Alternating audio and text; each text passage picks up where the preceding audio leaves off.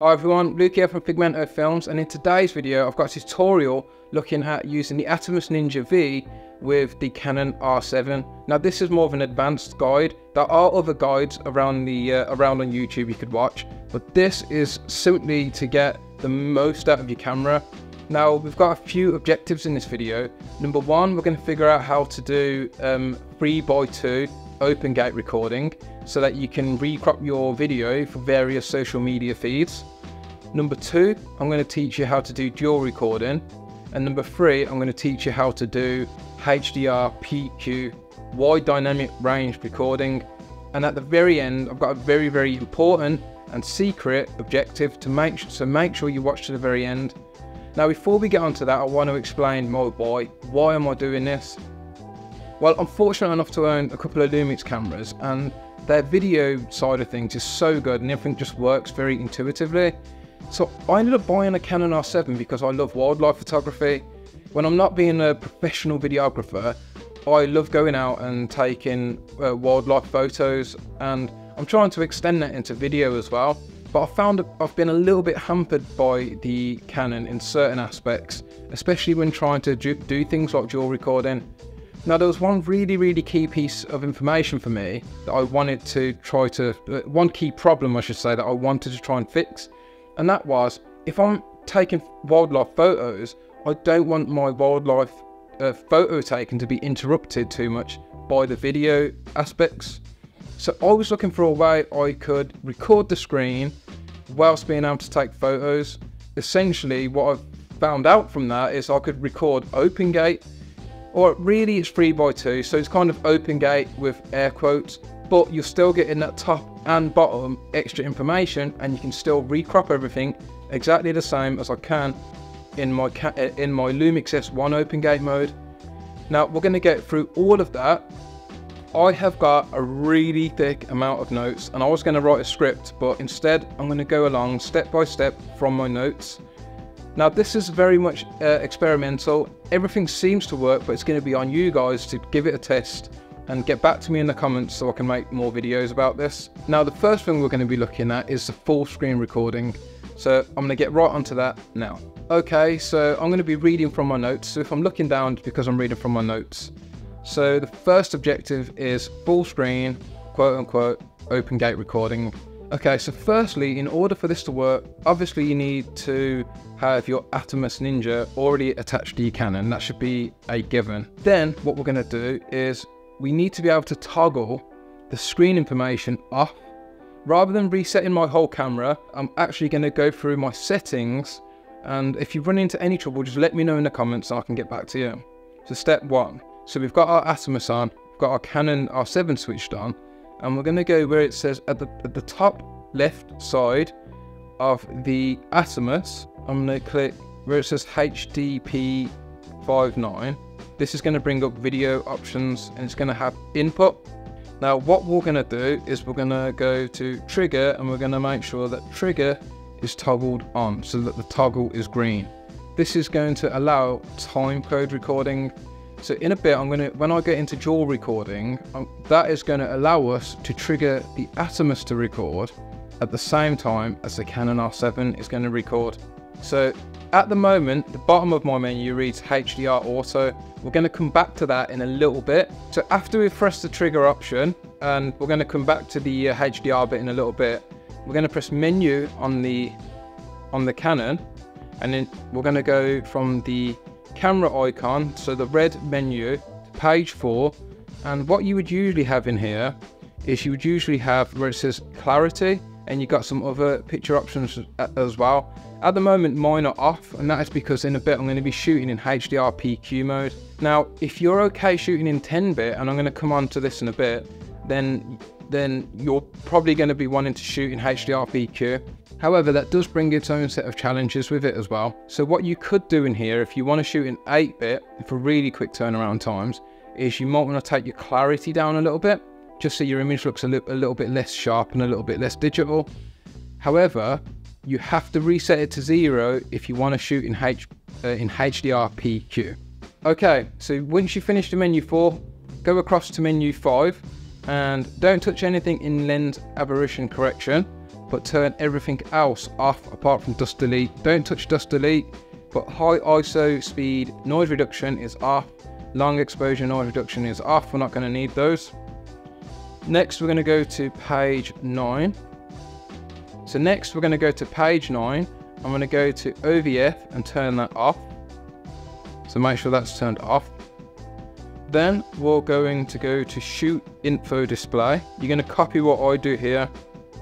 So screen info, I have 1 and 4, and that is it. That's all I have turned on for those. Then we go to VF Vert, so VF vertical display, turn that off. Grid display, turn that off. Then we're going to move on to page 10, which we've done all that. So we can press menu to take us back to the menu. Scroll across. Now at the top, we're going to go to movie record. For me, the best balance is 4K 59 or 4K 60 in IPB, just to keep things simple. That's because for my purposes, I'm going to be recording wildlife videos, so I need a higher frame rate for slow motion purposes. Now we're going to come back to this in a little bit, but essentially we're doing everything in photo mode. So make sure on your camera you have toggled onto the photo mode. You're not in the video mode, this is in photo mode. Okay, so in page 3, we're going to turn preview autofocus to enable. This is really, really important. So once that's done, we're going to go to page 4 and we're going to turn all of the focus guides off. That includes peaking and the focus assist as well. So MF peaking settings off, focus guide off.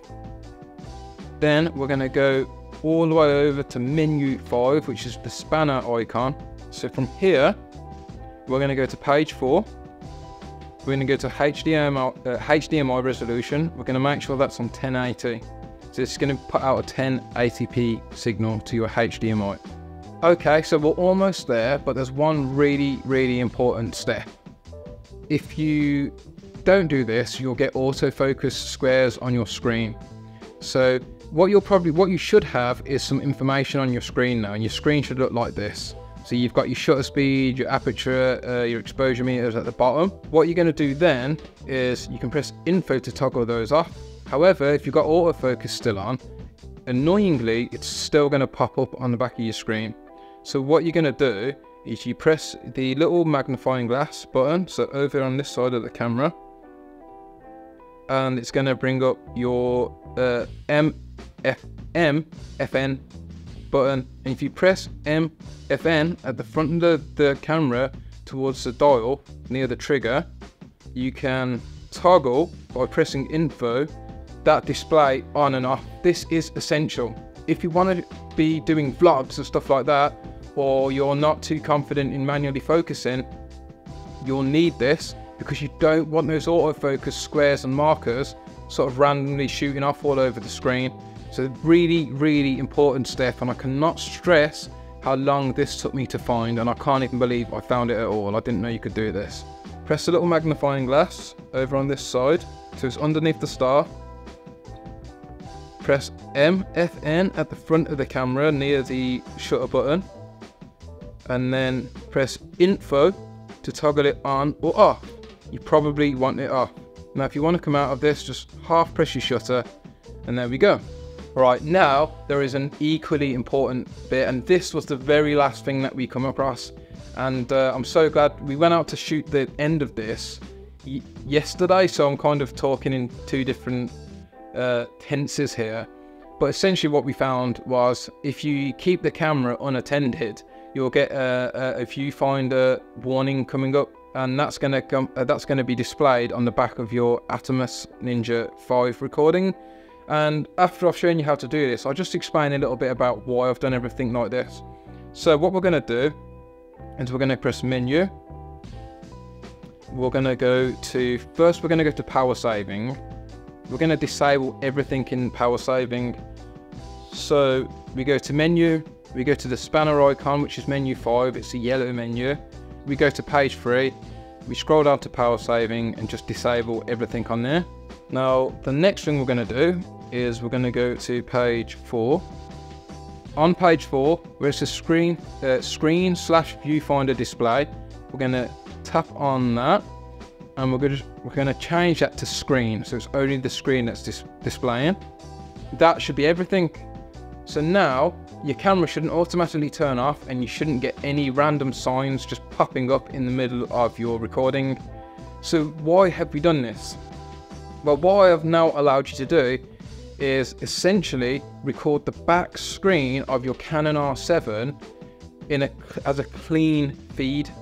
That means you are now recording in a 3:2 aspect ratio, which allows you to do all of those cropping options. So what are some of the caveats? Well, the first caveat is the fact that you can only record in 1080p. Honestly, I'm used to shooting in 4K and even 6K, and the video footage out of this is really, really good. If you're going to be putting stuff on social media, this is fine. Again, you can even upscale this, which technically doesn't upscale the resolution, but you'll probably want to do that for YouTube. It does have some benefits as well. Now, the next thing is, okay, you've got no display options, so how do we know how we're monitoring our exposure and that? So one way of doing that is we can hard press the shutter, and that's going to bring up the display and the autofocus squares that I was talking about. As you can see, 1/125th, f2.8, and we're on it underexposed. But a more useful way of doing that, because remember, your Atomos is going to record everything that your Canon R7 is putting out. So the more useful way of doing that is if we tap on the Atomos, we can go to peaking to help with your focus assist. We could use zebras to help with your exposure assist, and we can use histogram as well to do exactly the same thing. So you've got three really useful tools there to do all of your exposure and your focus assisting from the Atomos itself. It is an amazing bit of hardware. I really love the Atomos Ninja. I think it's such a good bit of kit. Right, so that's the first objective down. Well done. You are now shooting in a 3:2 open gate aspect ratio on your Canon R7, but there's more. Okay, so the next thing we're going to do is dual recording. Now remember, everything is done in the photo mode, so when you turn your camera on, don't toggle it over to the video mode, keep it in the photo mode. So from the photo mode, you can press record and it will record video. But what that's going to do is it's going to jump into a 16:9 aspect ratio. Now, do you remember those controls earlier when I was in the camera and I switched it to 4K IPB in 60p? Well, when I press record, that will initiate those settings. The benefits of that are you can integrate those settings into your 3:2 recordings because it's such a high resolution. So you do get a little bit of the best of both worlds here. And you could use that for maybe recording B-roll. Now, what we're going to do is on your Atomos Ninja V, you've probably noticed a jump cut and my hard drive's back in there. So that was a mistake on my part. We're going to press the top left of the Atomos where it says trigger. Remember, you've got to have that triggered. You've got to have time code trigger on. So just double check you've done that. Let's press record. It will initiate the Atomos to record as well. It will initiate the Canon to record. Here we go. Let's stop there. Let's press play on the Canon R7, and voila, you have now got dual recording on your Canon R7.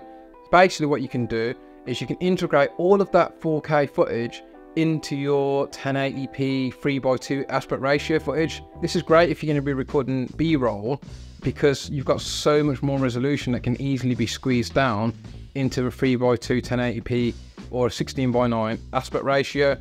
Now there is one thing you probably noticed, and that is the record button. Now 4K is approximately 4 times the resolution of 1080p, so you could just crop that out and you won't notice the difference.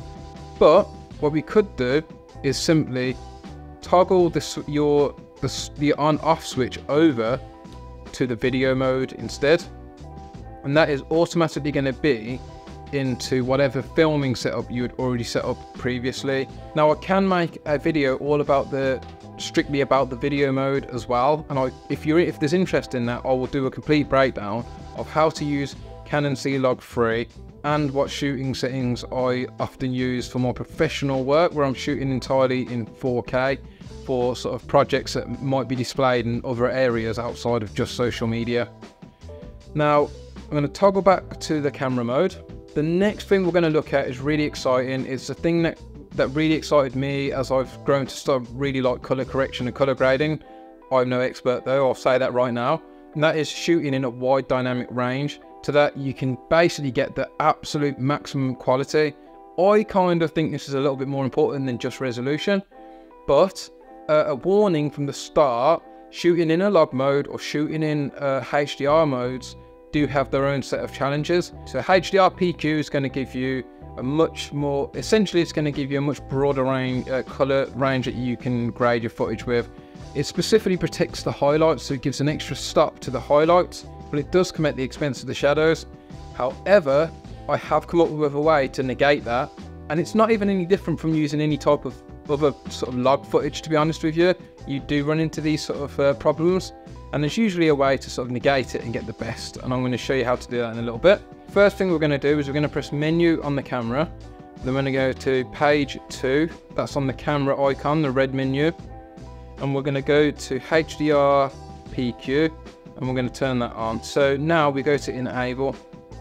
On the Atomos, you want to go to the top left, you want to find that menu where we found the timecode recording, then on the very bottom you want to enable HDR recording. That will enable you to record HDR PQ to the Atomos in a Rec 2020 color space. So that's going to record in a Rec 2020 color space, which is huge. The typical standard is Rec 709, and what we're going to have to do with this is convert it down into Rec 709 color space later on. But essentially, a little bit like grading a raw photo, it's just going to give you a lot more latitude to get the video where you want it. Now I'm editing in Premiere Pro on a Windows PC. Now back in the day, you would have had to have used a LUT, and I still use a LUT for my log footage. But what I found out, and this took me a long time as well, is you can actually go into the timeline, and if you simply drag your footage into the timeline first, go to your timeline settings, and then change the color space from Rec 2020 to Rec 709, and it will automatically convert those colors for you. So as I just said, in Premiere Pro, you're going to go to add footage to your sequence, go to settings, change the color space to Rec 709. No LUTs needed. It might be different in DaVinci Resolve or Final Cut. But then what you're going to want to do is we want to get rid of those noisy shadows. Okay, so we're going to have to rewind. It's a dead simple tip. Usually what people will say is you have to overexpose a couple of stops. I think there's a more scientific way of doing it than that, but if you want things dead simple, literally in your footage as you're recording, just overexpose by one stop. Then in the lumetri part of your Adobe Premiere Pro, take it down by about 0.9 or by one stop, so you bring in that back again, and then all those highlights that look like they were blowing out, they'll come back. Now there's a lot more to HDR PQ than just doing this. If you want a full-on guide on how to shoot in HDR PQ, make the colors look good, and make sure you're not over or underexposing, please let me know in the comments, because it'll be a lot to add to this video, and it's going to take me a while to sort of sit and make that video. If you're interested in it though, I'll happily do that, because if you're a perfectionist and you want to get the most out of everything I'm showing today, HDR PQ is the way to go. I did have one other super secret objective that there's a problem you might run into whilst doing all of this. So we are shooting in 3x2. We are shooting in a wide dynamic range. However, the Canon R7 won't put an audio feed from your HDMI into your Atomos. So you might have noticed, if you just run ahead and now you've come back angrily going, I can't record audio, that there's no audio. Well, again, thanks to the amazing bit of kit that is the Atomos Ninja V, you can record audio as well, and it's so simple to do. But you will need a powered microphone. All you'll do is, a lot like this microphone I've got here, is you'll plug your powered microphone, meaning it needs to be powered by a battery, aka not phantom powered, into the mic port on your Atomos Ninja. Once you're on there, you're going to click the sound monitoring bars. Then you're going to go to mic line and you're going to change it to mic line level minus 40 dBu. That is basically going to record your mic, and you can change and adjust your settings as well, so you can choose to add or take gain away. And over here, if you drag your footage over to Premiere Pro, you might find that annoyingly you'll have a load of tracks, so just make sure you turn any of the tracks off apart from the mod that you're using. And there you go, that was the super secret bonus tip at the very end. You have everything now. You have got 3x2, you've got wide dynamic range, you've got microphone inputs, you've got exposure and and focusing monitoring tools courtesy of the Atomos. This has been an absolute mammoth effort. It's taken me a lot of hard work. So you didn't think we was going to go through all of that and not do some testing, did you? So everything we have just done, we are now putting into practice. We're shooting in a 3x2 aspect ratio, which allows you to do this. So this is square, this is 9x16, and this is 16x9. And you should be able to do any other social media aspect ratio from this as well, which is what's awesome about OpenGate. Now granted, this is only in 1080p, which means it's not going to be quite as high quality as 4K footage, but honestly, the footage looks great, and for social media, especially on mobile phones, this will look perfect. It'll be nothing wrong with this whatsoever. As a community, let me know if you've got any tweaks, let me know if this works on any other systems, let me know in the comments, and I can make future videos about this as well. If you are a YouTuber and you come across my channel and you see this video, if you want to go make your own video about this as well, I would really appreciate if you give me a shout out as well. It's taken a lot of effort, so it'd be nice to be gassed up a little bit. Now, I do have a message for Canon as well. Why on earth have you made it such a pain in the ass to do this? There is no reason that on your flagship APS-C camera, you've made it such a pain in the butt to be able to do dual recording. So one caveat you guys might have already noticed is, whilst dual recording, we can't use the Canon R7 screen. Well, for professionals or passionate hobbyists, it's so important that we can see both screens. One screen might be output to a monitor for a director or a client, whilst we can monitor the other screen or the viewfinder. It makes no sense for you guys to purposely do this. It's just mean-spirited. Could you fix this in a firmware update, or at least do it in your next iteration of the camera? Nobody is going to pick this camera over an R5 or a C70 if they've already got that budget. You're not going to affect anyone, but what you are going to do is you're going to bring those vital tools to a wider audience, which ultimately means more camera sales for you. Right, so with that tangent out of the way, I want to just say thanks to everyone who's helped me, mainly my girlfriend who's been really patient. I would really appreciate if everyone hits the subscribe button, the bell icon, because I've got more videos coming out in the future. I'm also doing a Frankenstein thing here as well. I've got another test going on with I've got a new mic because my Rode mic was falling apart. So I'm using a brand called Boya. So let me know if this sounds any good. I've turned it into a wireless mic, which is why it's kind of on the side here. Let me know if that sounds decent. But other than that, that is it for this tutorial. I will give as much information in the description, and I'll get back to you soon with another video.